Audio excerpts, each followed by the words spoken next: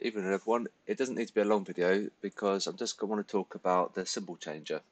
And it's a great piece of software. I only just really sort of realised how good it was about a week ago, and I just gotten around to actually deciding that this is going to go on the spreadsheet as recommended software.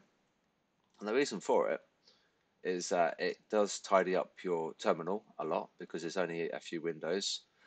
For this window, um, I use support resistance, the auto trend line, FX multimeter, current ratio, and ratios. And that's probably enough for one screen. You could have the order book on it, you could have the TPO volume profile on it, but then it would just obscure price. And it's fairly clean how it looks right now.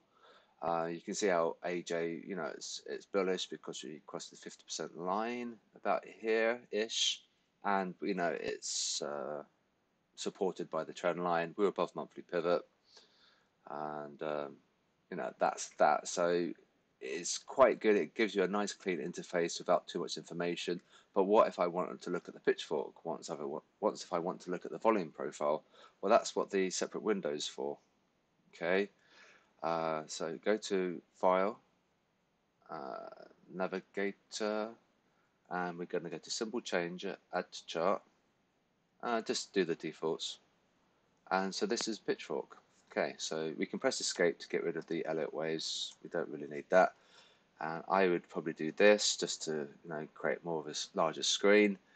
And we're looking at AJ, aren't we?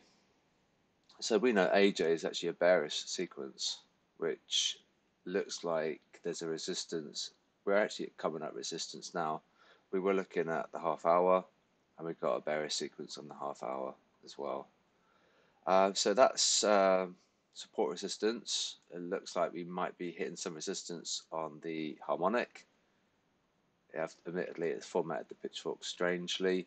There's the resistance there, 38.2 fib extension, 8150.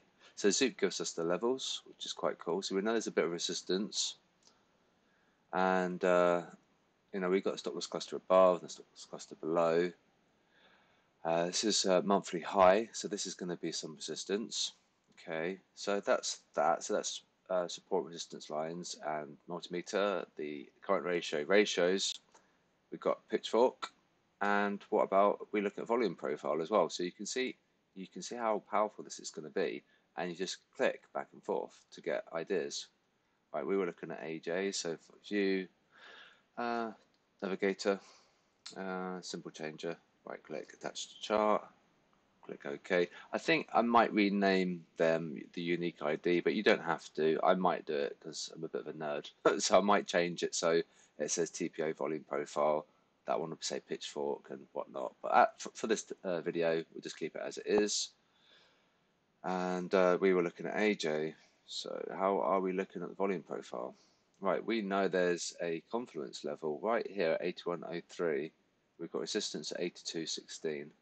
This is H4, right? So if we zoom in a little bit more, maybe we'll look at half hour. So we've got clear skies ahead, so we have to be a little bit careful. And so maybe below 8132, we might chop down and get some support. And the thicker line is a stronger support or resistance. The thin lines we can kind of disregard, but the thick lines are important because they're the volume nodes, the point that controls. So that's that. So hopefully it's a good demonstration. So Euro USD. There you go. Might get rid of that for a sec. So we can see we did falter a little bit just below the SLC. Potentially what's happening is that we're not going to probe it yet. We're going to get it for the NFP, which is tomorrow. A little bit of weakness creeping in on the very, very small time frames. So that could be useful. How are we looking at the pitchfork?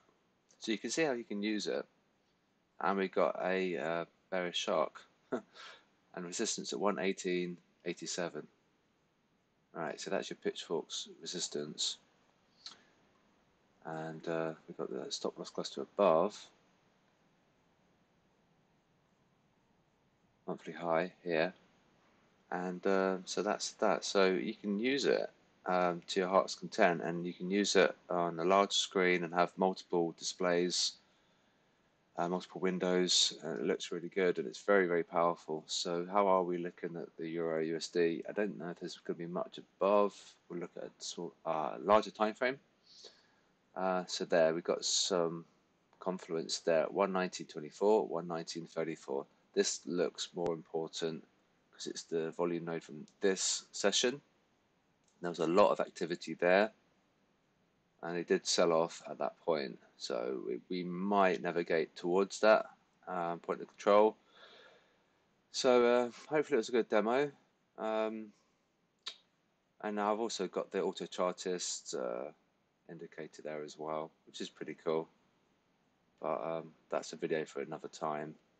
So there's the dollar CAD. It's a bearish triangle. So bearish below 125.81. That would have been a good short. See how it, it tracked that support right below, and it tells you where to target as well, which is really cool. So I'm going to make a video on this tomorrow if I can get the time. But really, this video is on the Simple Changer, and I thoroughly recommend that you give it a go. It's so amazing, and it's great because you haven't got multiple tabs to go through. You've only really got, depends on what you want to look at for your analysis. I'm quite keen on sentiment, obviously, and I love my pitchforks just because it gives us levels. And for extra confluence, you've got the TPO volume profile. So this is all available on the spreadsheet. This is now going to go on the spreadsheet as recommended software because it's absolutely amazing. And so that's that. So it doesn't need to be a long video. NFP tomorrow, so I'm going to do a little like a brief before, and I'll cover some of the pairs beforehand. It's likely it's going to take stop loss clusters tomorrow because that's just forex. It can, so it will. I wonder what's happening in the Euro USD. We have got a bearish harmonic, so we'll have to wait and see. Remember on the Euro USD 118.87, and we're quite close. Above that, we can target 119.20, and that has a confluence with the TPO volume profile at 119.24. So they're your levels. So if we do go above that, we could target this, and then that's got a confluence with a volume node. So just be careful, and have a good night, and I'll speak to you guys tomorrow.